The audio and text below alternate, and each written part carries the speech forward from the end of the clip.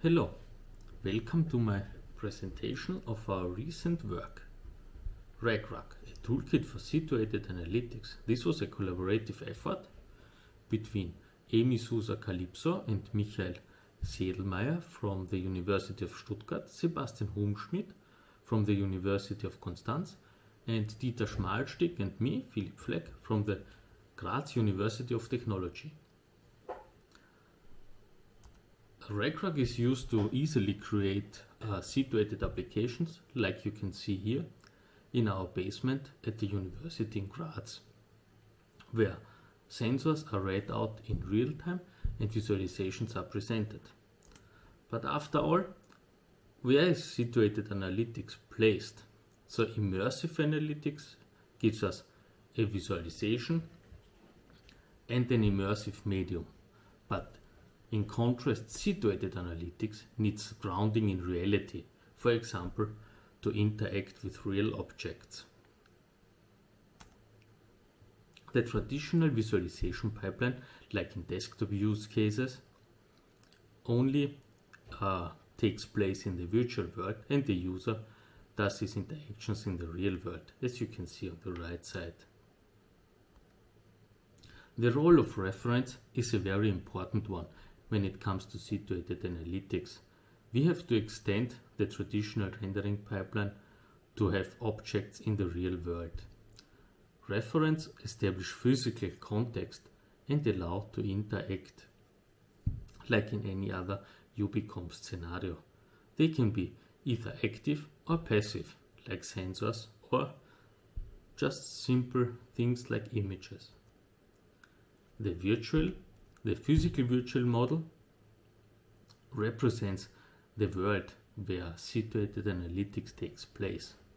It was also mentioned in works of Milgram and Challenthal, like mirror worlds and amount of world knowledge. So there are certain questions to ask. For example, how many references are in the world? And this is built through the digital twin of the world. Research challenges in immersive analytics open a number of questions. If we start on the right side, for example, how can we deliver visualizations into augmented or virtual reality? Or how do we create visual encodings for such representations? How can we make visualizations context aware? And how can we create a comprehensive physical virtual model? Also, how are those visualizations reactive to the world? So these are all very interesting and important questions, and with RagRug we try to answer most of them.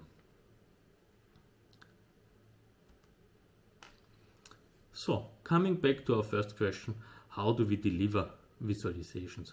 We use standard approaches like the Unity game engines to create basic augmented reality experiences.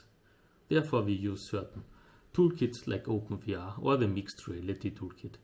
Also, we get collaborative features that we can easily add to Unity. So, to follow up with the next question, how do we create visualizations? We do not reinvent the wheel.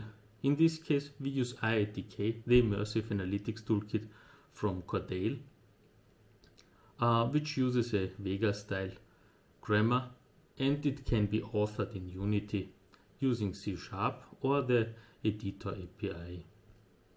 It has built-in interactions for axis and brushing and overview and detail. So this is part of our application, as you can see on the right hand side. So looking at it from the other side, how can we make it context aware? So coming from the IoT world, software like Node-RED is used to orchestrate and to pipe data from sensors to other sources. Usually the concept is dataflow authoring, like visual programming. This comes from the design patterns like pipes and filters. And we can also create nodes that hold custom code. Therefore, Node-RED, as I said, is an open source framework, and it's based on JavaScript and Node.js. Besides that, it allows the connection of a hierarchy of different sources like databases, APIs, and whatever the IoT and web world offers. For communication, we use a publish-subscribe framework called MQTT, which allows loosely coupling of any sort of clients. How do we make visualizations reactive to the world? So, the visualization has to interact with data. Therefore, we extend the IDK to reactive programming. With Node-RED, we enable the data flows that can be piped through the sensors. We have to add JavaScript support to Unity so that we can hot load any code at runtime. That is depending on the kind of sensors that we have to access. In this case also reference. So the main issue was to create a uniform programming language that can be run either on the server side where Node-RED lives or on a device like the HoloLens. Therefore, we created an interpreter for the Node-RED flows that are executed on the HoloLens. So we can connect the data flow and we create a uniform programming model. However, following the visualization from our first slide, this is what we see here. We see visualizations that are created with a Node-RED flow. This is the red lines on the bottom. We see some JSON configuration file that defines the physical virtual model here in orange, and we see some external JavaScript code held in light blue.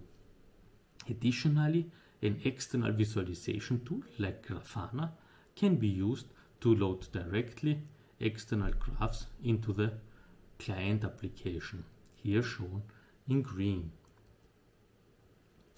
That's for now. Thank you for your attention, and please check out our toolkit RagRug on GitHub. I am happy to answer any question. Thank you.